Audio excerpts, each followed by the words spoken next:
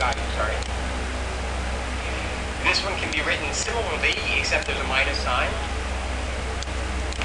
But because this is the complex conjugate of this, and this is the complex conjugate of that, I've got the sum of a number and its complex conjugate. The sum of a number and its complex conjugate is just the real part of that number. Then this h, this eigenvalue, the system function evaluated at j omega naught, has a magnitude and an angle.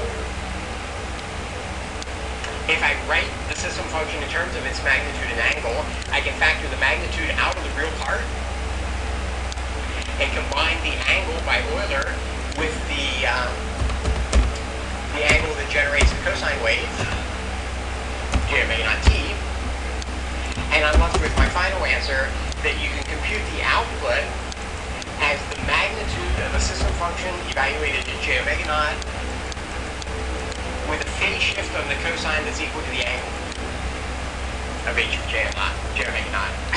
So this is the final answer. If I want to think about the frequency response, if I want to think about how this system has a response that depends on frequency, I think about the cos omega t going in, and what comes out is also cos omega t, except the magnitude is changed by the magnitude of the system function, and the phase is changed by the phase of the system function. That's the thing I said back on slide 2.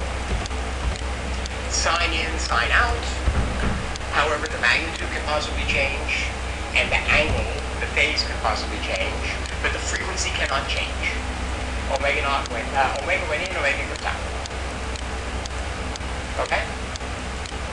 So that leads to a very easy way of thinking about frequency responses in terms of pole zero diagrams. The idea is, if you think about the pole zero diagram, if the system can be represented by a linear differential equation with constant coefficients, then the system can be represented by a collection of poles and zeros, a handful of numbers. How many poles are there, how many zeros are there, and where are they?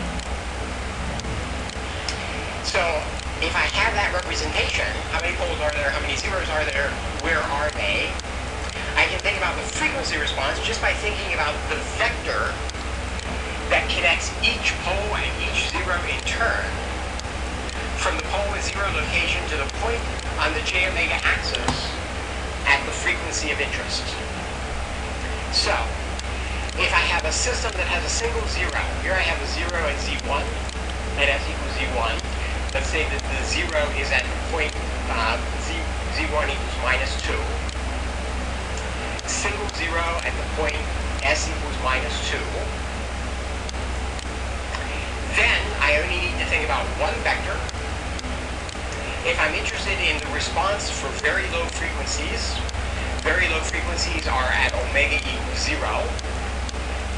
I only need to think about the vector that connects the 0 to the point j omega equals 0, so j0, which is saying it's 0.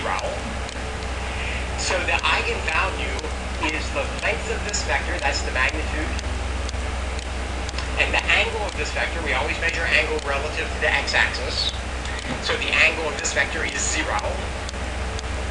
So I get a magnitude, which is that big, and an angle which is 0, and that's plotted over here. That's my result for a low frequency close to 0. Then if I think about a slightly higher frequency, what happens to the magnitude of the 0? Bigger. Bigger, it's the magnitude of the 0. The zeros are in the top. Bigger is bigger. So the bigger arrow translates to a slightly bigger magnitude. The angle that's made with the x-axis is now slightly positive, so that's illustrated by the fact that the angle is deviating from 0. And in general, I can think about the frequency response is just how the length of this vector changes as I change omega. The change in length tells me the magnitude, the change in angle tells me the phase. Same thing happens if I do minus omega. what on earth is minus omega? So omega was cos omega t. Omega, right? It had to do with how fast the motor was going. What's minus omega? Why am I drawing minus omega here?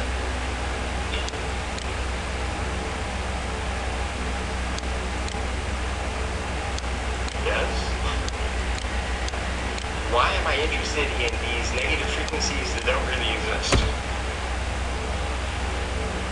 Because I have an hour to fill and I don't have enough stuff to fill the hour. No. Why am I interested in negative frequencies? Why am I interested in negative frequencies? I'm interested in negative frequencies because they let me create sines and cosines. Euler. I invent negative frequencies because I like complex numbers. I like complex numbers because they're eigenfunction, because the corresponding complex exponentials are eigenfunctions.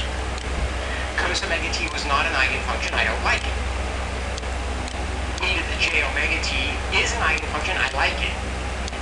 I invent negative frequencies so that I can construct cos out of the sum of two complex things. One of them happens to be this imaginary frequency thing. Who cares? It's just a number. It's just math. So in general, we will think about positive and negative frequencies. Negative frequencies don't exist. We simply invent them to make the math easy. Okay, so generally speaking, because of the complex conjugate symmetry, you can predict what the negative frequency part of the system function will look like if you know the positive part. So generally speaking, we'll only look at the positive parts when we know the system is real, right? This symmetry only comes about when the system was real. I proved it because I knew that h of t was real value. Okay, so now I can think about the same sort of thing, but this time with pole. The vector diagram looks the same. The shape of the curve is upside down because the pole's in the bottom.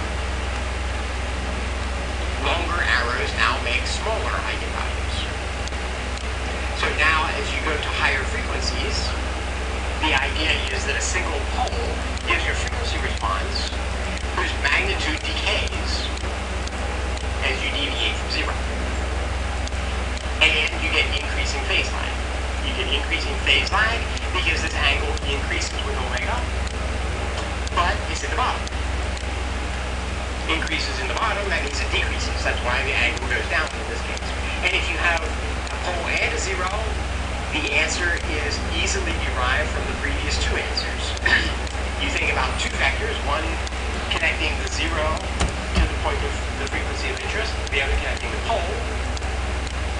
And the magnitude is the product of the lengths of those two vectors, and the angle is the sum of the angle of those two vectors. So you can see that the zero is slightly shorter at low frequencies and becomes asymptotically the same length. That means that at high frequencies, the magnitude goes to 1, except of course I've got a constant here, so it goes to 3. And at low frequencies, this length is shorter than that one, so it's slightly smaller. The magnitude is smaller at low frequencies.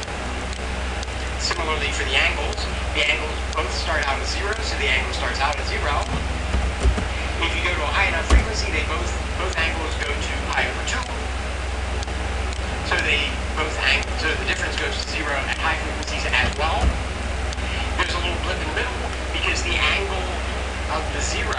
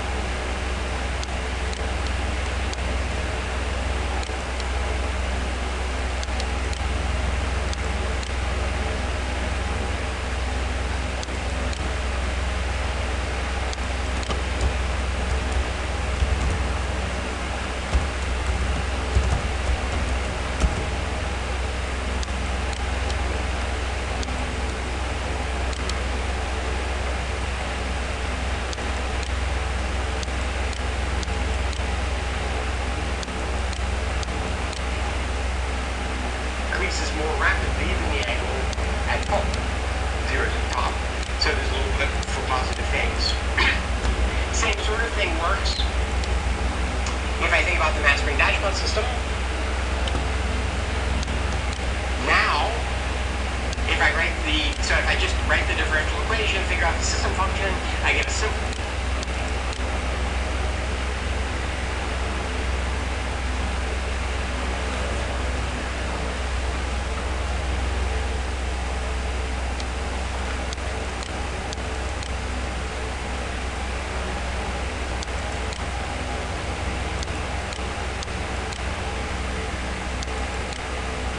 form that looks like so, second order.